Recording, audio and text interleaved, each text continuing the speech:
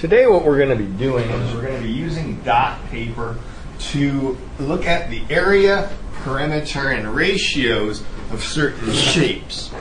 For example, we're going to start off with a square. I'm going to draw a square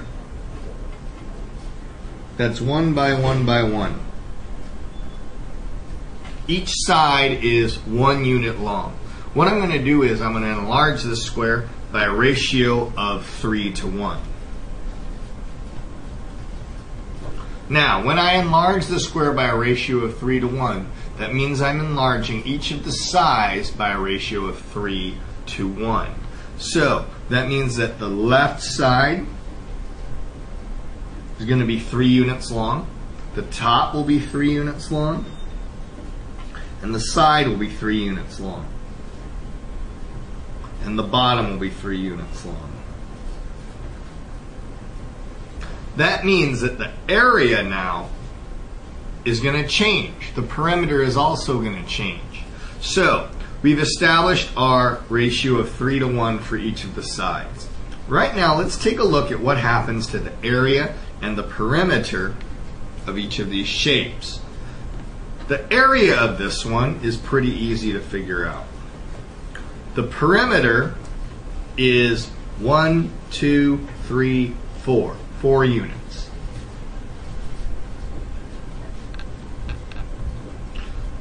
Now, what I'm going to do is I'm going to find the perimeter and the area of the larger circle, and let's see what happens. The larger circle has a perimeter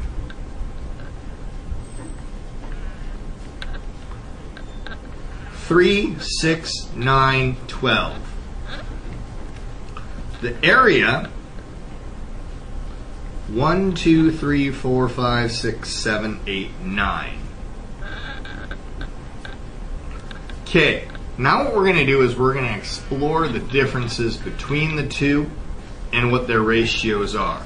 If I compare the perimeter of the large to the small, I can simplify it down to 3 over 1. This is the exact same ratio as we did with the sides. The perimeter ratio and the side ratio are exactly the same. Let's look at the area ratio. The area ratio, the new shape has an area of 9 and the old shape had an area of 1. That ratio is 9 to 1. The similarity between the original ratio of the sides and the ratio of the area is that the area ratio is equal to the square of the side ratio.